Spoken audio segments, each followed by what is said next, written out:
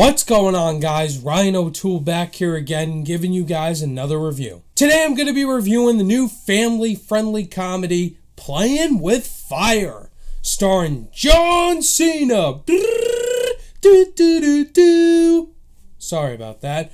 And also starring Keegan-Michael Key, John Leguizamo, Brianna Hildebrand, and Judy Greer. If you guys are new here, feel free to click that subscribe button and that bell notification icon for more reviews, reactions, rankings, and more movie content. This movie centers around a group of force firefighters led by John Cena, Keegan-Michael Key, John Leguizamo, and they face their ultimate match when they have to take care of these three kids. They're stuck in a burning log cabin, and now John Cena and them are stuck together, and John Cena has to take care of them until their parents are back. And so we have a comedy. The trailer has premiered at pretty much almost every movie I've seen.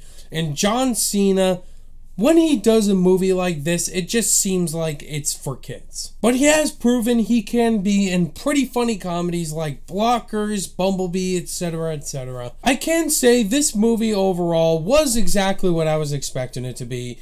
It's marketed what it's marketed as. It is a Nickelodeon kids movie.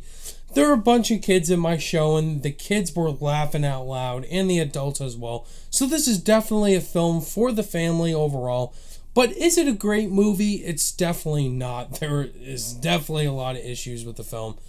But it's not like atrocious. There are some things I did enjoy. Cast is fine in the movie. John Cena, Keegan-Michael Key, Judy Greer, they're pretty much playing their basic personalities of what they are in real life. John Cena plays this tough, gritty guy who doesn't cry at all, and he takes his job really seriously as a force firefighter. But once these kids come along, it brings the fun human side to him. There are some things with him and that he doesn't smile much, but once these kids come along, they force him to smile. John Leguizamo adds some funny parts, but not funny parts overall.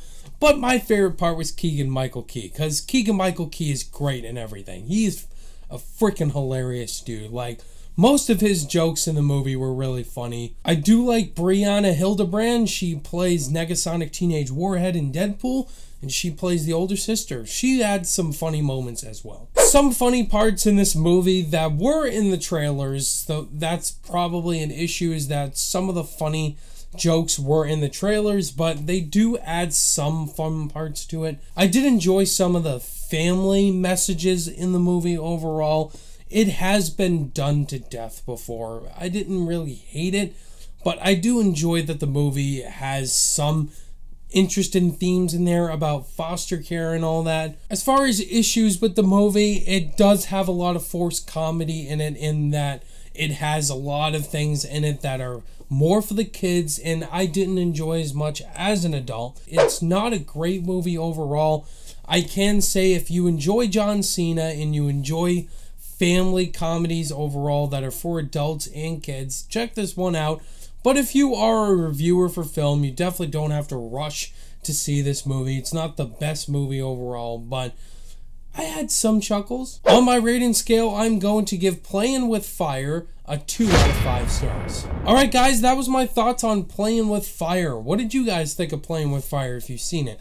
Did you love it, think it was okay, or did you absolutely hate it? Let's talk about it down below in the comments. Thank you guys as always for watching this review. All my social media links are in the description below, and I'll see you guys in the next video.